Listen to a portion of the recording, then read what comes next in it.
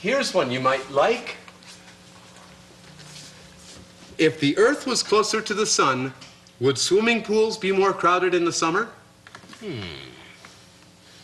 Yeah, that's a good question. I'll take that. Yes, sir. 5 cents, please. Yeah, right. I'm gonna use this one tonight at the bowling alley. The guys are gonna flip.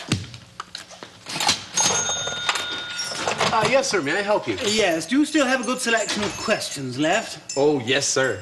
How about that one? Okay, let's see. If your skin was transparent, would everyone be able to see what you had for lunch? No, I don't think so. You see, we're holding a small dinner party this evening. That might make us all a bit queasy. Oh, yes, I understand. Yes. Well, here's one that might go over well.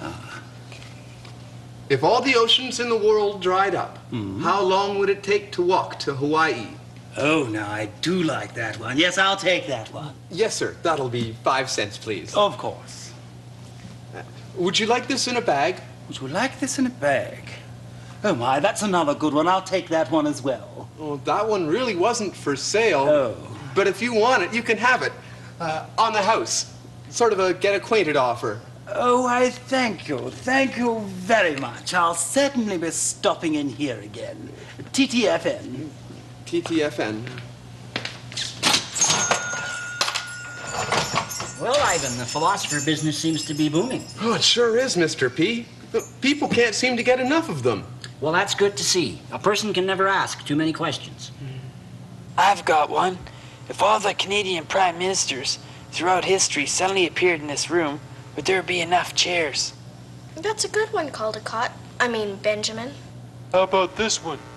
When am I going to get my own voice back? You already asked that question, Caldecott. I know, and I still haven't gotten an answer. How about this one? If people couldn't bend their arms or legs, what would a bicycle look like? That's a good one, Katie.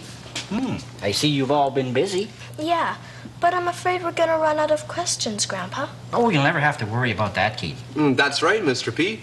Asking questions is a part of the learning process. If you don't ask questions, you'll never learn anything. But isn't that something we're just supposed to do in school?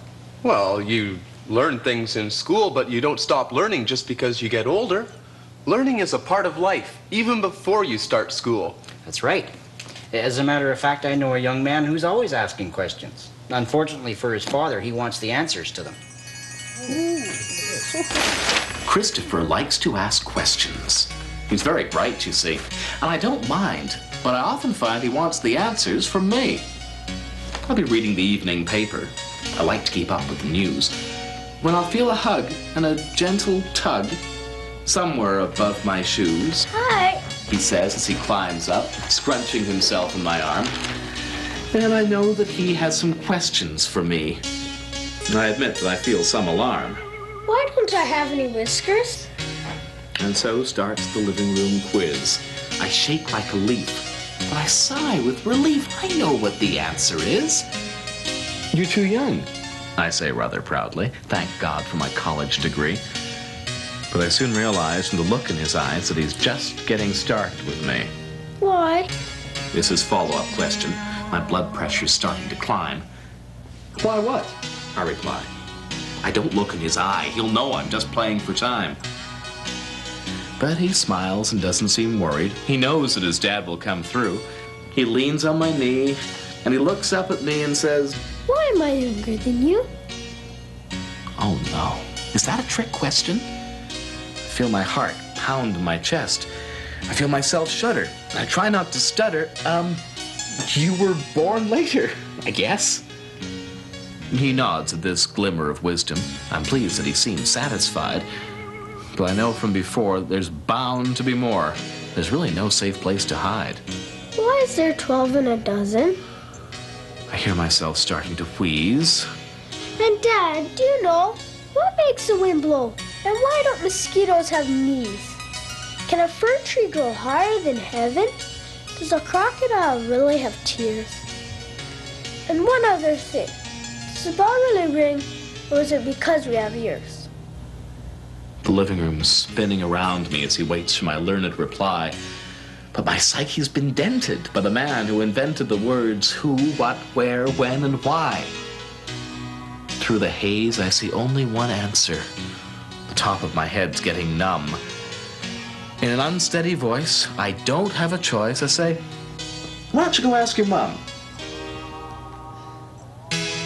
It's a worn-out cliche, and I know it, but it's safer than playing with fate. That works like a charm. He climbs down from my arm.